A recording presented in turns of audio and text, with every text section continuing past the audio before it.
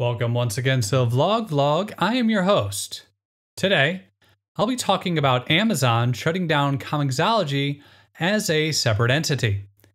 Amazon has announced that they'll be shutting down the ComiXology website in the fall and migrating everything over to the main Amazon website. So, I'm a big fan of Amazon. I'm also a big fan of ComiXology.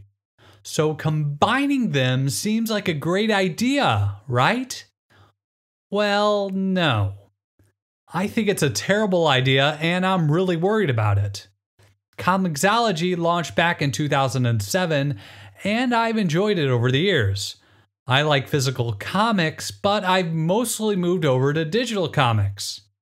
The problem that I have with physical books is that they're really heavy and they take up a lot of room. ComiXology organizes your comics and makes them easy to read on your web browser. You can go full screen, and some books have this thing where you can go panel by panel. It's all really easy, understandable, and straightforward. Amazon doesn't do that. Amazon is a great website to buy stuff, but it's a terrible place if you're wanting to read digital comics. With ComiXology, it's very easy to find your comics on their website. All you have to do is click My Books, and they're all just there. With Amazon, it's not intuitive. You have to go to Account, then Content and Devices, which takes you to all your digital content. Clicking on a book takes you to the product page, so don't do that. You have to click More Action, then go to Read Now to actually read the book, which is all really confusing and not intuitive at all. From there, you can get to your Kindle library with a few more clicks. However, a major problem that I have is that while all of the books I bought on Amazon show up on ComiXology, none of the books that I bought on ComiXology show up on Amazon. So unless they fix that, I'm going to lose a lot of my books. I anticipate that they will fix this at some point, but it's still pretty dumb. They've owned ComiXology for years now, so it should have been done. However, the bigger problem that I have is with the Amazon reader itself. It's just not designed for comic books. It's slow and very cumbersome. It has a panel-by-panel option for American comics, but it doesn't work as well as ComiXology. The bigger problem is that there's no full screen option. One of the nice things about reading comics digitally is that you can make the pages larger so you can actually read the print. Truly, I don't understand why they would do this. You can already buy books on Amazon. ComiXology is just a better website if you're actually wanting to read them. I don't think this is going to get anyone to buy more books.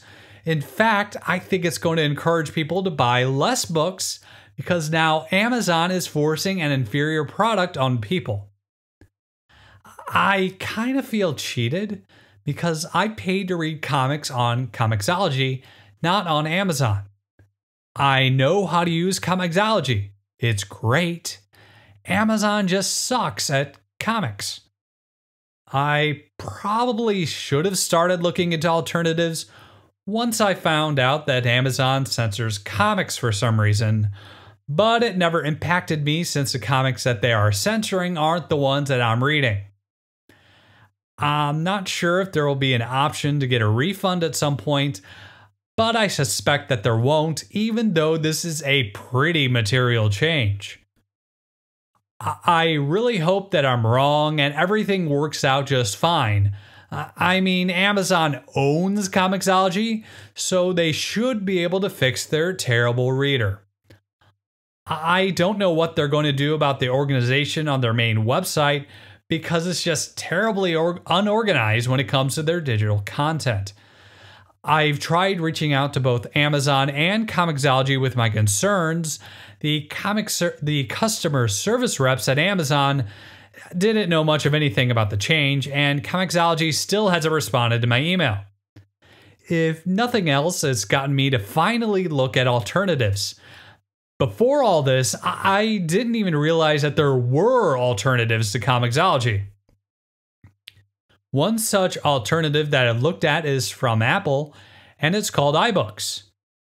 iBooks is a program that's already installed on my Apple Macintosh, and it looks pretty good. The samples that I've read seem to work better than both ComiXology and Amazon, so I guess if it's a complete disaster, I'll just move on over to iBooks. So those are my thoughts on the subject. Maybe I'm just getting old, but I don't want all my stuff to change for no good reason. Now, Mr. Bezos, you can build all the phallic-shaped rockets that you want, but please don't take away my ability to read comic books that I bought from you. That's just mean. I want to thank you for listening. This isn't like one of my normal videos, so I'm not sure if this is a good idea or a bad idea still. So just let me know if I should make more videos like this, or if I should just stick on to doing more reviews. I'm just a guy learning how to do stuff on his Apple Macintosh, so there's no reason to take any of this seriously. Thank you again, and I hope you have a wonderful day.